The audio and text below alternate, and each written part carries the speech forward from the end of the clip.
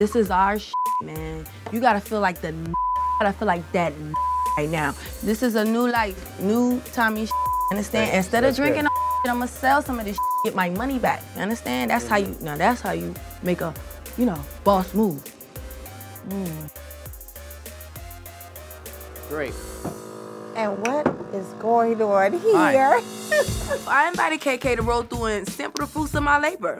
She's always encouraged me to be my best self, so I think she's gonna be really proud of me starting my own legitimate business venture. I'm gonna leave you two alone. Show her how to make wine and enjoy yourself. Thank you, Joe.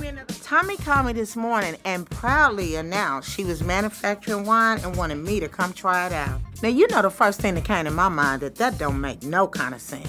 You know I want baby girl to win, but how do you have a drinking problem and decide to sell wine? A crack addict ain't gonna never make a fortune selling crack.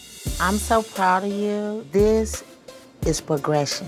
You could go so far with this, but you're sober right now. You into it sober. If you're drunk, then you're not into it. Listen, if you're your best user, you're not successful. Yeah, don't get high on your own supply, but that's why I'm doing this.